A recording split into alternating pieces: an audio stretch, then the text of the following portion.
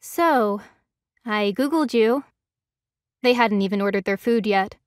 The last time this happened, she was at least able to hide her involuntary grimace behind a curtain of spaghetti. The time before that, a fistful of fries. Charlotte Isles quickly raised the giant diner menu, but not fast enough to conceal the wince. The woman sitting across from her, Amy, smiled sheepishly.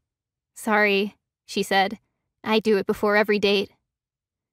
God, I hate that word, Charlotte thought as she slowly lowered the menu. Googled. Just thinking it felt gross. "Oh," she said, her voice several steps above its usual pitch. She cleared her throat, forcing her tone back down to normal. "Hope you didn't find my middle school-era fanfic. That'd be embarrassing." But a relief, Charlotte thought. She hoped that was all Amy found.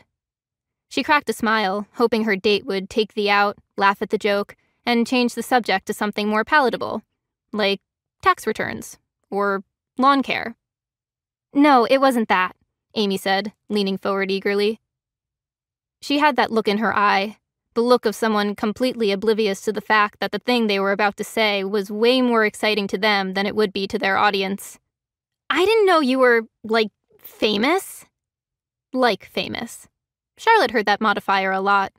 Not super famous or currently famous, but she had, at one point, been sort of, kind of, famous. Charlotte shifted in her seat. "I wasn't really famous," she said, beginning what was now a well-rehearsed speech. "You were," Amy said, as if she were gifting Charlotte a great compliment. Oh, okay. She wasn't even going to listen to the speech. Charlotte sat back. "I mean, there were so many articles about the mysteries you solved," Amy continued, her eyes bright. "You were, like, a mini Sherlock Holmes." Yep, just a 10-year-old solving mysteries and doing cocaine. Charlotte had made that joke the first time she got the Sherlock Holmes comparison on a date. It didn't land. She never made it again. "You helped so many people." Amy took a quick gulp of water, looking at Charlotte over the rim of her glass. She swallowed. "Did you really help the British Museum find a stolen artifact?"